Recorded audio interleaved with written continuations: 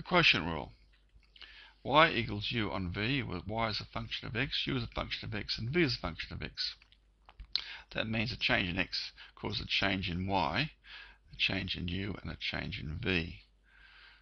Now what we'll do here, I'll subtract y from both sides, because y is in fact this u on v. So that's the y coming across and changing it to u on v.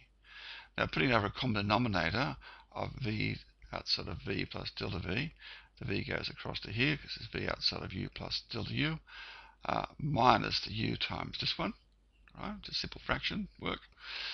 And then removing the brackets, we get vu, v delta u, minus uv, what's the sign? Minus u delta v, all over v outside of v plus delta v. Now, of course, you can see that vu and uv are the same. So what happens there? They just very conveniently go out. There you go. And we get v delta u minus u delta v, all of v outside of v plus delta v. Now we want a delta x in there, so I'm going to divide both sides by delta x. And I'm doing so, we're going to divide that part there, right? We're dividing that.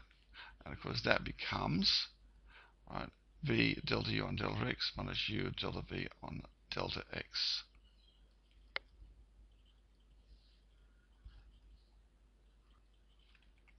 Alright, now taking the limits to both sides of this, as we did before in the product rule, and then we can split this up and saying that's the limit as v times delta u on delta x minus the limit of u times delta v on delta x over this one down the bottom.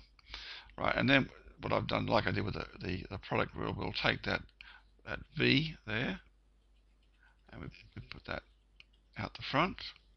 That little v there, that goes out there, and the u comes out the front as well. Right, and you can see, and what I've done here, notice this little subtle difference, right?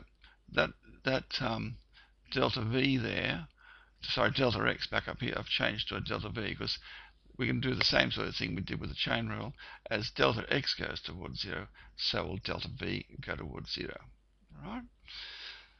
Okay, so what happens now is that simply becomes dy dx. This is v, and that of course is du dx minus u dv dx. And of course, as delta v goes towards 0, that will go out, and you'll simply just get the v squared. And that is the quotient rule.